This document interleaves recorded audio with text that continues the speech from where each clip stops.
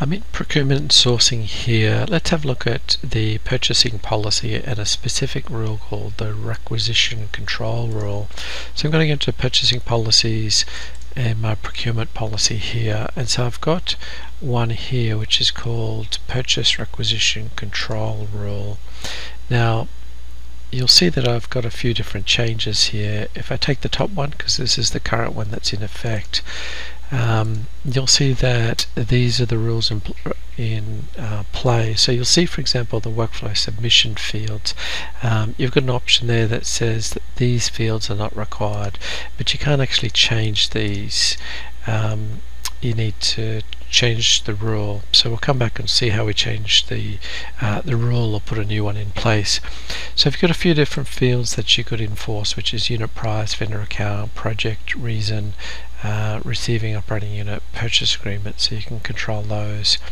You can also control whether the max min quantities are enforced. These are set up from the item.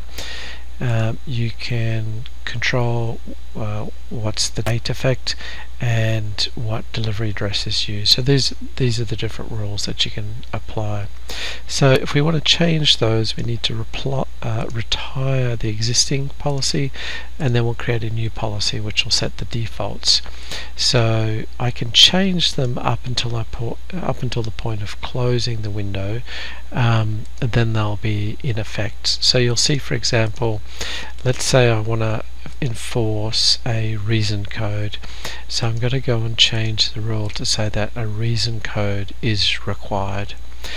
So once I close this out, that policy is now in effect, and if I open it up, I can't change this until we retire the policy and add it back in again. So let's go and have a look at how this works and how that comes into play.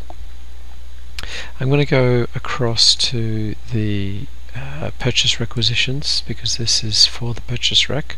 I'm going to create a new purchase requisition.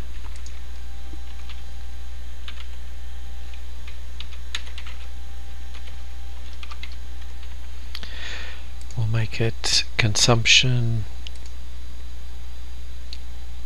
and we'll go and add a line, look at the details on it, and so we can see here we could pick that it's a category line, and I can put eaches. I want one of them. I can put a product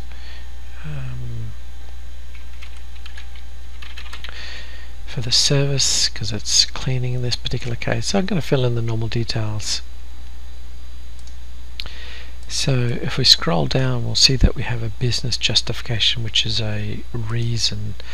Okay, so if I try to save this, I can save that without the reason, but let's go and submit it to the workflow and see what effect that we have if we don't specify a reason, because it's required now in the policy. So if we come down, this is the purchase requisition that we put in. I'm going to submit that, and you'll see that when we try to submit it, it says the reason must be specified before you can submit. So that's the policy in effect there, that it's going to need to have that. So let's go and edit it. I'll put it in edit mode, and then we'll change the details, and then we'll specify a reason code, and we can put some details. So now it's finished. If I hit submit, it's going to allow me to submit it to workflow. So that's the effect of the procurement purchasing policies, specifically the purchase requisition control rule, and the one change that we made in this particular case was making the reason code required. So that's a quick walkthrough purchase requisition control rule.